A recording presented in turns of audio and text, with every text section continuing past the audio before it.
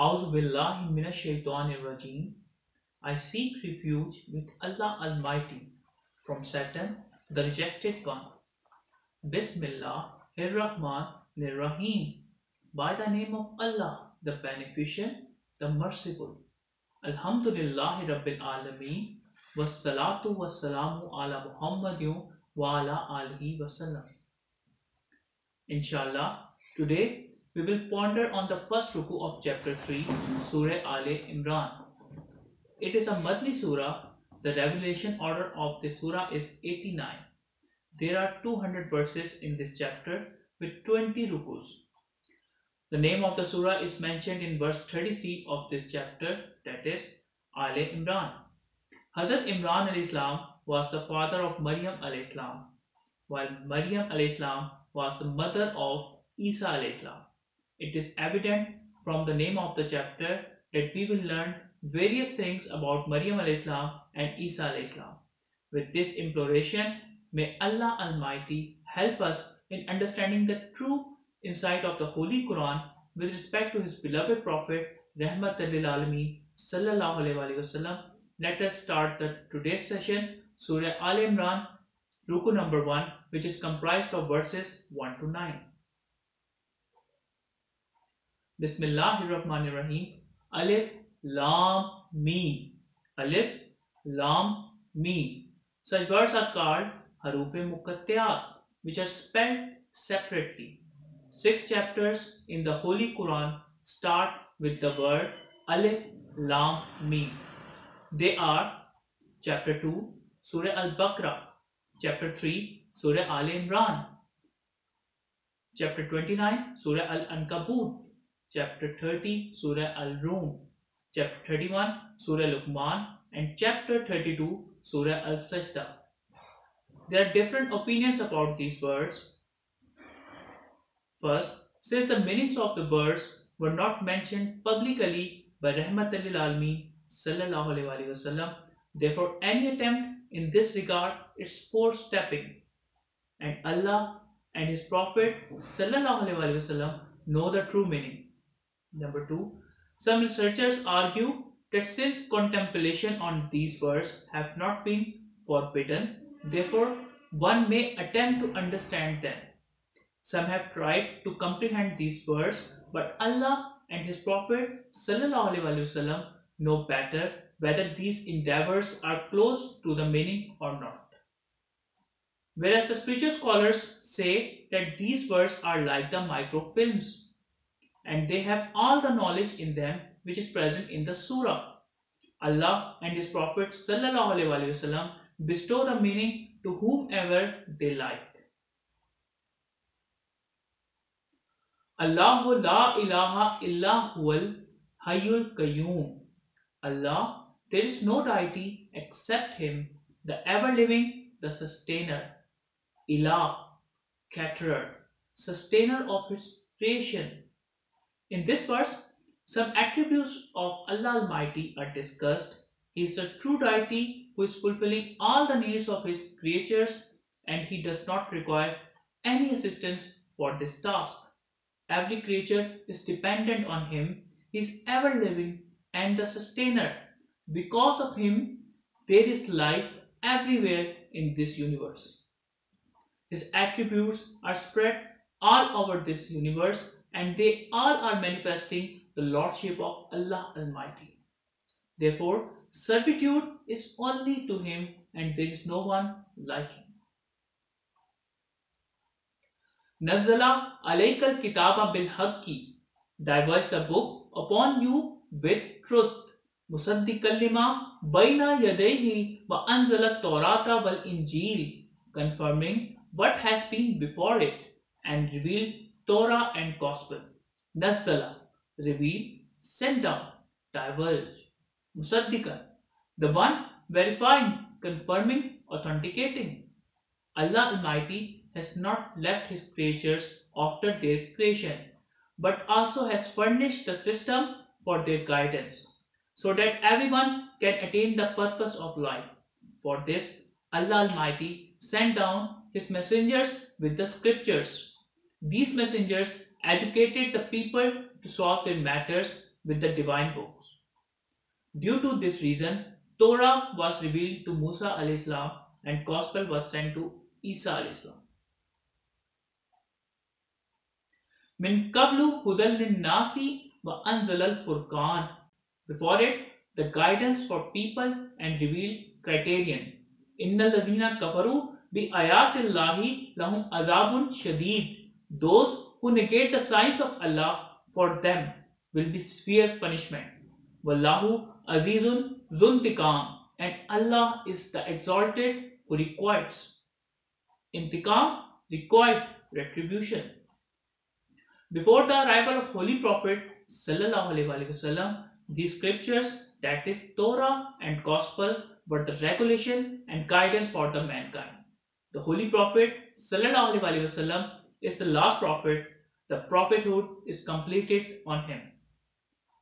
The Holy Quran is revealed to Holy Prophet Sallallahu Alaihi Wasallam, which is the final scripture.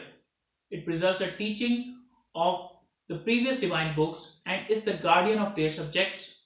Therefore, in order to get absolution, one has to adhere the Quranic laws in accordance with the footprints of the Holy Prophet Sallallahu Alaihi Wasallam. Those who refrain from this reality will face the consequence of their action, as mentioned in chapter 5, Surah Al-Ma'idah, verse 48. We have sent down to you the book with truth, confirming the books before it and a protector for it. Allah Almighty Himself is safeguarding the Holy Quran and it is free from any errors, as given in chapter 15, Surah Al-Hijr, verse 9.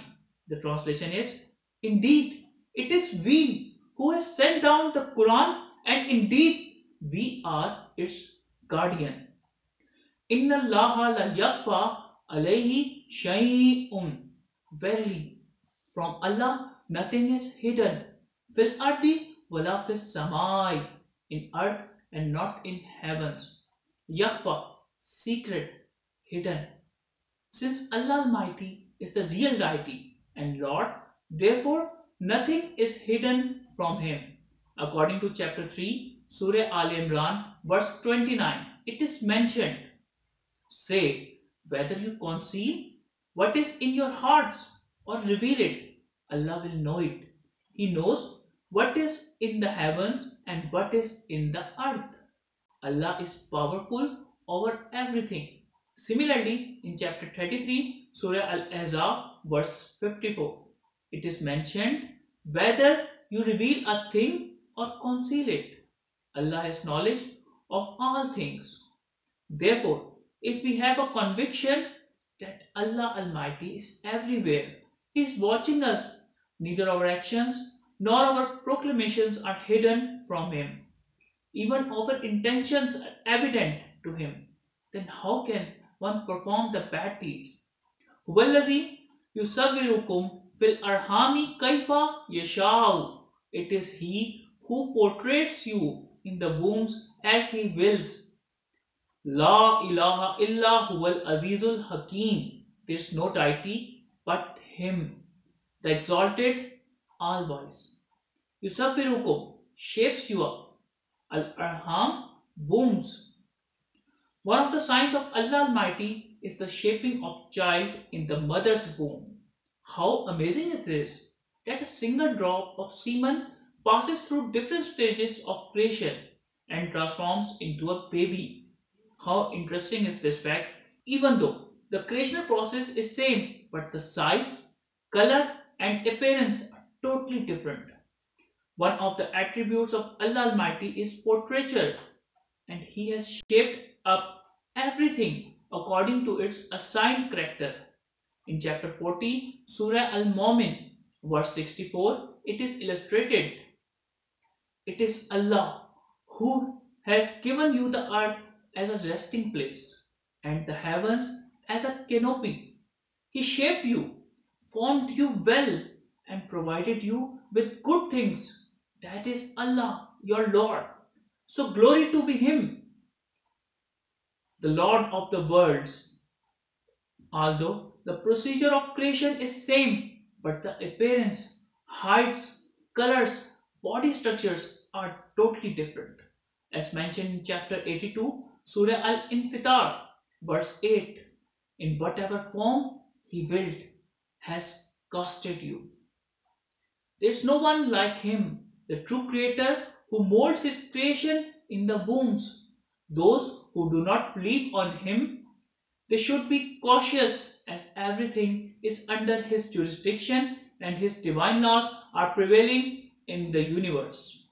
According to them, good deeds have beautiful consequence, while bad acts have the wretched compensation. Huwallazi anzala alayka kitaba. It is He who has revealed you the book. Minhu ayatum muhkamatun hunna ummul kitabi wa ukharu mutashabihat. In it are the verses, muhkamat, which are the foundation of the book, and others are mutashabihat. Muhkamat, absolutely clear. Ummul kitab, foundation of the book. Mutashabihat, allegorical. There are two types of verses in this book.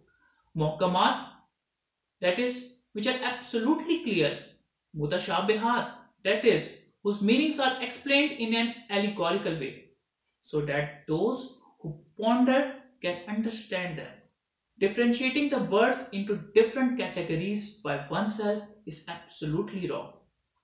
It is known to the student of the Holy Quran that its verses have been made easy by Almighty Allah. The important thing is pondering or meditation. As mentioned in chapter 7, Surah Al-Araf, verse 52, translation is, and indeed we brought to them a book which we have explained in detail with a great knowledge, a guidance and a mercy for people who believe. While in chapter 41, Surah Fusilat, verse 3, it is given a book, the verse of which are explained in detail. The Quran in explicit form for the people of intellect. This scripture is for all mankind. Whoever ponders on its verses in an unbiased manner with eagerness can benefit from its wisdom accordingly. In chapter 54, Surah Al-Qamar, this verse has been iterated many times. وَلَقَدْ يَسَّرْنَا الْقُرْآنَ لِلذِّكْرِ فَهَلْ مِن مُدَّكِّرٍ. Translation: we have made this Quran easy as a reminder. Is there anyone who takes heed? It is evident from the Holy Quran that its comprehension increases gradually. Therefore, at the start, only a few verses are understood, but with patience and determination, the wisdom of the Quranic student increases progressively.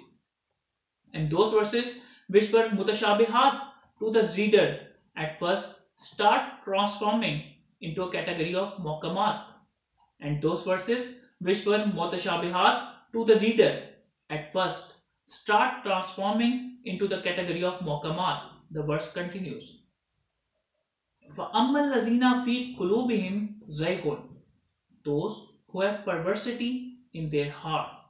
فَيَتَّبِعُونَ مَا تَشَابَهَ مِنْهُ ابْتِغَاءَ الْفِتْنَةِ وَابْتِغَاءَ تَأْوِيلِهِ, adhere those which have resemblance in it, to seek dissension and to seek its interpretation.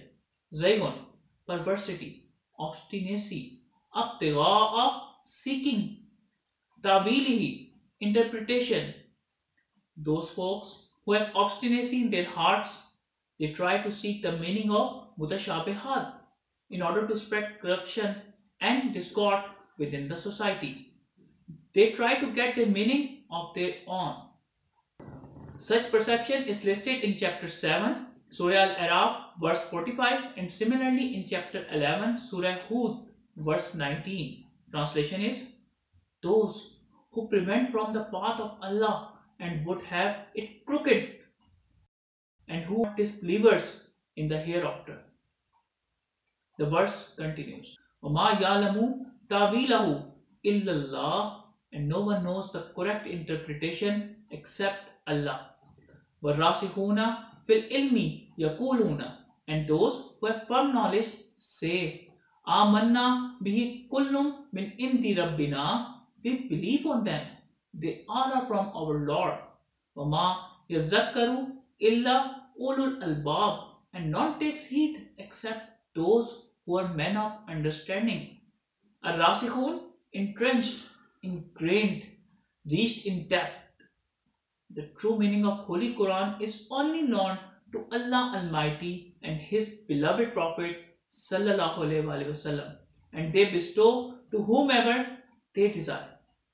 Those who have firm knowledge, that is, those who have the spiritual enlightenment, they know that whatever is occurring in this world, whatsoever will happen in hereafter, whatever was happened before coming to this world, whatever will be manifested after departure from this world, whatsoever will revive in the next realm, whatever is going in morning, afternoon or night, and whatsoever ensues, has ensued or will ensue, they all are from Allah Almighty. This perception invokes the state of detachment or istagna in the man. The state of detachment or istagna does not mean to leave everything. Instead, it requires patience, determination, and continuous efforts, and leaving the final results in the hand of Allah Almighty, and embrace the result with open mind. In chapter 4, Surah Al-Nisa, verse 162, it is mentioned about the people with entrenched knowledge. That is, but those among them who are firm in knowledge and who have faith, believing what is sent down upon you and what was sent down before you, and those who believe in Allah, the day of resurrection. To such we shall soon bestow a great reward. Rabbana la tuzigh qulubana ba'da iz hadaytana. Our Lord, do not obstinate our hearts after giving the guidance. Wahab lana min ladunka rahma, and grant us from yourself mercy. Innaka antal wahhab. Indeed, you are the bestower. Hab, grant, accord. Ladunka, from yourself, from you.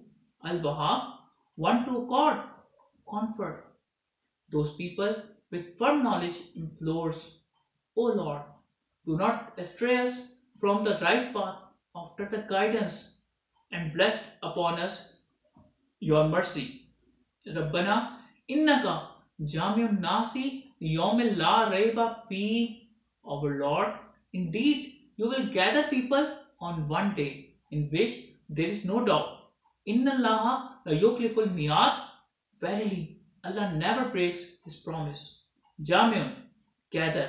Al-miyad, undertaking, promise. Those people with entrenched knowledge know that after death, everyone is presented to his Lord for the accountability of his deeds, and after that, he will taste the consequence of his actions, as mentioned in chapter 4, Surah Al-Nisa, verse 87. The translation is, Allah, there is none worthy of worship except Him. He will surely gather you all on the day of resurrection, in which there is no doubt, and whose words are more true than those of Allah Almighty. A summary of the Ruku. Allah Almighty is the real creator and owner of this universe. Everything functions as per His design. He is fulfilling all the needs of His creations. His attributes are spread over in the multiverses in diverse form. Servitude is only to Him. Allah has sent down His messengers with scriptures for the guidance of mankind. He divulged Torah to Musa al-Islam and Gospel to Issa al-Islam. The prophethood is completed on the Holy Prophet Sallallahu Alaihi Wasallam, and the Holy Quran is revealed to us from Allah Almighty by the grace of Nabi Pak Sallallahu Alaihi Wasallam. This book signifies the previous scriptures and is the protector of their perception. Now the guidance and salvation for everyone is subjected with adherence to Quranic teaching, according to the life pattern of Holy Prophet Sallallahu Alaihi Wasallam. May Allah Almighty grant us true understanding of the Holy Quran and may we act upon it according to the sunnah of Allah's beloved Prophet Nabi Pak sallallahu alaihi wasallam. Sadaqallahul Aliyul Azeem. Allah spoke truth, the exalted, the great. Sallallahu ta'ala ala habibi Muhammadin wa alihi wasallam.